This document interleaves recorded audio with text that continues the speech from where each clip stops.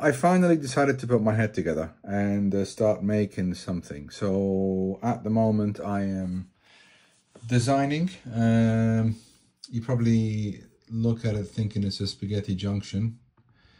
So basically, literally, I'm just kind of patching things up and literally engineering the circuit.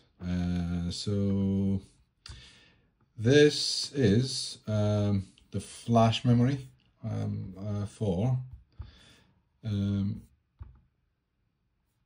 that's the flash memory here, and this one here is this chip, this little baby here, the 400 pin, is the OMAP. So I should have done this a long time ago. I'm just going to show you the magnitude of how if I enable all the layers, you probably see how complex this is. So how many layers on the board, etc. And yeah, so this basically is the OMAP. That's my test board I'm actually working on, and there's tons of stuff going on, lots of designs, lots of things happening, power rail management stuff. So a lot of things going on, and yeah, that's all my design, literally. So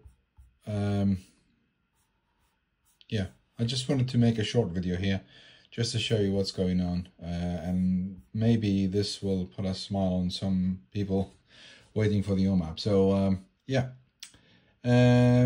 once I'm done with this, it will be put to production hopefully, and I might actually sell this as a product on Amazon maybe soon, just to it's kind of like an OMAP Arduino thing that people can upload their code and then test stuff on OMAP. It's not like the LCDK. The LCDK is all full of VGAs and sound cards and all that kind of stuff. And this is a kind of a stripped down version of, call it like an Arduino thing, whereas you can plug any chip you like to it, anything you want to it, runs full speed, do all the stuff that you want to do on an OMAP, and having access to all the pins that you want to do, other than the DRAM pins, which I'm actually using as DRAM pins. I'm using for the memory itself. So I can't, that's the only pins I'm not giving you, but apart from that, everything should be there. So thanks for watching, and stay tuned. I'll get back to you soon, hopefully.